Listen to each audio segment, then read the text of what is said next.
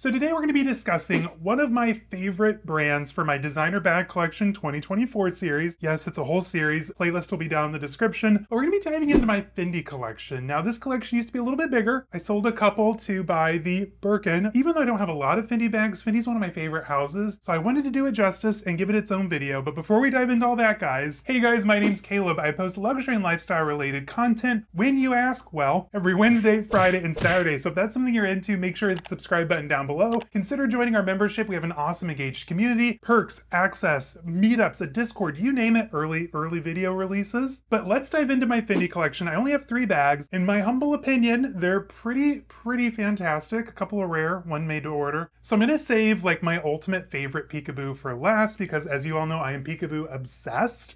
As I was saying before, I used to have 4 peekaboos, sadly sold 2, but they both went to great homes. First up, we have this gorgeous blue. This is from the Selleria collection. Now, when it comes to the Selleria collection, each of these is hand sewn. I think, gosh, I want to say it takes 100 and almost 200 stitches, if I remember right, to hand stitch a peekaboo. Don't quote me on that. Now, the Selleria collection, this is Peak Pinnacle Fendi. It does not get much better than this, except this one is a made to order. So with Selleria, you'll be able to tell that it's a Selleria first by the Romano calfskin. Aside from Togo, this is some of the most glorious pebble leather you will ever feel in your life. Like, I promise you it is phenomenal. With this one, the original owner, the creator, if you will, decided to go with this gorgeous, almost blue jean. It's a little bit darker than blue jean, a little less vibrant. With gold hardware, it's this beautiful brushed gold. And then inside you have just the jute canvas lining. And then that gorgeous sterling silver plaque made to order Fendi Selleria. I absolutely love this bag. Now, I was actually carrying this when I went to pick up my Hermès Kelly. So I was carrying one blue bag to buy another blue bag. I know, I love that for me. I don't know, there's just something special about the Fendi Peekaboo. Like, if you have a chance to add one to your collection, like, I cannot recommend it enough. These bags are so easy to use. And what I love about them is they have those 2 different openings. You have one on the back, one on the front, and it helps kind of keep me organized. Like, I'll keep my more important stuff maybe in the back, and stuff that I just want to grab quickly, like my sunglasses or my chapstick for my posh toilette, I'll keep here in the front. Like, it is literally one of my favorite bags. Now, being that it is that thick Romano calfskin, it is a little heavy. Not gonna lie, she's hefty. In my dream scenario, I would like to add more peekaboos to my collection. I mean, I would always love another peekaboo, but I think next I would like either the mini or maybe even the medium next, just something a little bit more manageable for every day. Fendi Peekaboo, absolutely love.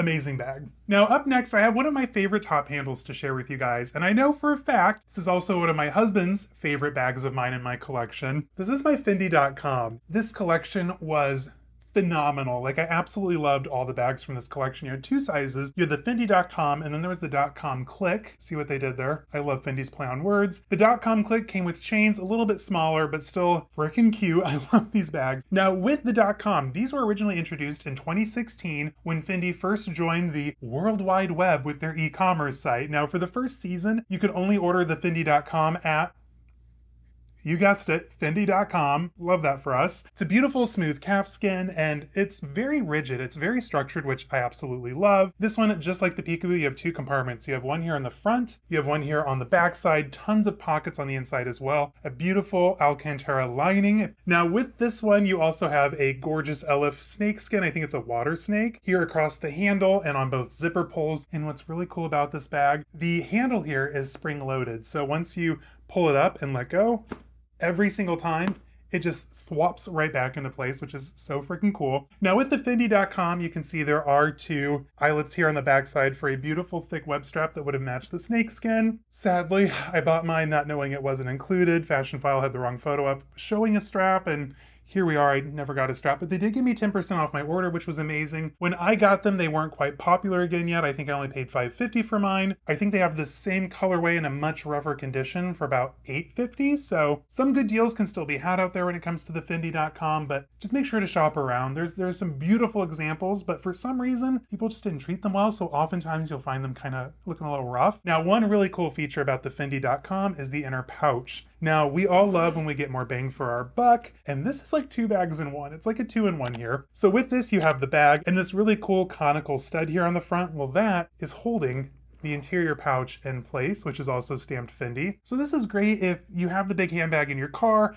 you just need to run into the store or pick up, like, I don't know, dry cleaning, you need something to carry your ticket in, throw it here in this pouch and tuck it under your arm, you are good to go. And then once you're back in the car and you're ready to put it back in, it just slides right back into place like such, and you're good to go. I love this bag, you guys. I cannot talk about it enough. This was a good buy. I don't think this will ever leave my collection. This is another Fendi Peeakaboo. It's not a made to order, but it is quite possibly one of the most stunning handbags in my collection. So of course we have the Romano calfskin, the hand-stitched detail. Let me wow you for a moment. Give me that opportunity. When you open up the front pocket, you are met with beads and embroidery. And this bag, you guys, literally weighs a ton. Like, this is easily one of my most heavy handbags. I don't carry it often. I will be completely frank with you. A couple of reasons why. Like I said, it is heavy. Not only do you have that thick Romano calfskin, which we all know and love, it is covered with thousands of beads on the interior, which just adds to the weight. I have never taken this shopping. That's a lie. It's probably gone to Target with me, but it is just such a heavy bag and in such a light color. I preserve this one, if you will. I only carry this one a few times a year, but just having something so special in my collection, I've never seen another one exactly like this one. So I know that I would never be able to replace it if something were to happen to it. So I just keep this one in the best shape that I can. And I love this bag, you guys. If you can find a Fendi Peeakaboo, make sure to get one with a really special interior, because every time I open this up and show people, like, jaws drop, hit the floor, stars in their eyes. Like, this is one of the most beautiful bags I have ever seen, and it's mine. I love that. Fendi will always have a special place in my heart. Some of my most fun bags have come from Fendi. Let me know in the comments, like, which was your favorite Fendi bag of my collection? Was it the Fendi.com? Was it the made-to-order Selleria Peekaboo? Was it the beaded Peekaboo? They're all amazing in my opinion, so I can't pick a favorite, but you can, so let me know in the comments. So when it comes to Burberry, I think, and if you disagree with me, just know now you are wrong. I said what I said, save space. But Christopher Bailey era Burberry is just peak Burberry. What he did for the brand and what he was able to do with the Burberry Poursome line was unmatched. Like, those are some of the best runways to this day, and if you disagree, I will fight you down in the comments. My favorite runway show of all time has to be Christopher Bailey's Burberry Poursome Autumn-Winter 2012, and from that I have collected a couple of handbags, and the search is ever continuing because it's like Pokemon, I gotta have them all. But the first one that I added in my collection was the Burberry Fox with the quilted Napa leather. Now, like I said, this was on the runway. It was shown in both black and like a really beautiful shade of forest green, because I think the overall theme of that show was town and country. So you had like fun country aesthetics, like this quilting is very reminiscent of like an English hunting jacket. You of course have the fox. I just loved the motifs from this collection. So there were several that were done in clutches, some were done in like the barrel bags or the orchard bag, which had just, I think, debuted that year. Adding this to my collection, I was over the moon. I think I unboxed this, or at least revealed this early on in my channel. This has just kind of spurred, if you will, a passion for 2012 Burberry. Like, I'm constantly searching for more. Like I said, I've got a bit of a problem when it comes to Burberry Autumn-Winter 2012. I added another bag to my collection not long after. I added the fox. I had to have the hound. It's like, is there a group for this? Seriously, guys, this collection is just peak Burberry. It's beautiful. It's made in Italy. It's Burberry Poursome after all. Like, don't get me wrong, I'm loving what Daniel Lee is doing with the brand, but Christopher Bailey is just on another level. Like, he understood the brand, the heritage, and where it should be moving forward. Now, when it comes to these country animals, these emblems were actually made through what's called the lost wax method. And essentially, it's just lost wax, and it's a method. That's how he makes wax castings. It's amazing. It's science. And I actually went into great detail on my original Burberry runway video that I did. Again, be very kind. It's cringe. It's old. It's 2021, I think. It's bad. This bag, you guys, is absolutely phenomenal, and it actually led to a mistake with my next purchase. It's kind of hilarious. Now, when you're like me, when you're an avid handbag collector, you're gonna forget what you have and what you don't have sometimes, and I made a very expensive mistake. Well, not a mistake nonetheless. I thought I had a bag that I didn't. I honestly thought that instead of the hound, I had the emerald green owl clutch. So I went into Burberry. This was during the Ricardo era. I bought a wallet for a bag I don't have because that's just who I am. That's what I do. But I picked up the Lola wallet in the pistachio green because I'm like, oh, that'll look amazing with the green owl that I apparently didn't have.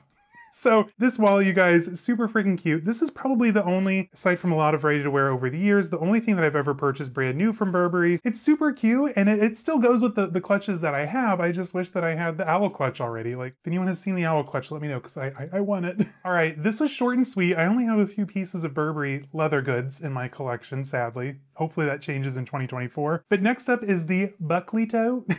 Fans of King of the Hill, we just have to say Buckley like that, otherwise it doesn't count. But this bag is my rainy day bag, if you will. So in my collection, I have a lot of beautiful leather bags, and I'm like, I just need something to like bum around in the rain. And this, you guys, just does not disappoint. It's just nylon, like it's super simple. You probably saw these at like all the Von Maur counters and Neiman Marcus, Nordstrom, like these were just like a department store staple for those that had Burberry counters. And I didn't buy it at the time. I think I actually found this on shopgoodwill.com for like next to nothing. And when it arrived, it was literally so disgusting both inside and out. Listen guys, those Shop Goodwill ads, they can either like surprise you with how amazing they are, or they can hide a multitude of sins in those photos and they can be so gross, so dirty. This went straight into the washing machine, you guys. I did it. Like, not normally something that I would say, hey, throw your bag in the washing machine. But guys, this was so far gone. Like, I think it was like 80 bucks or something for a Burberry tote. I'm like, okay, you know, if it doesn't come out perfect or if it falls apart in the wash, like no love lost, right? But guys, it actually came out like beautifully clean. The interior has a couple of spots still, but it's done in that beautiful tartan lining that Burberry is popular for. And this has come in clutch on some very rainy Chicago days. And that is it for my Burberry collection so far for 2024. Now, like I said, if you want to see more amazing 2024 designer handbag content, well, what did I say? Go and check out the playlist down below in my description. There's going to be a ton of different brands in there, both luxury and contemporary. And I think that I have some gems in my collection, so definitely go and check it out. Anyway, guys, until next time, stay safe, have fun. I'll see you all in the next one. Bye-bye.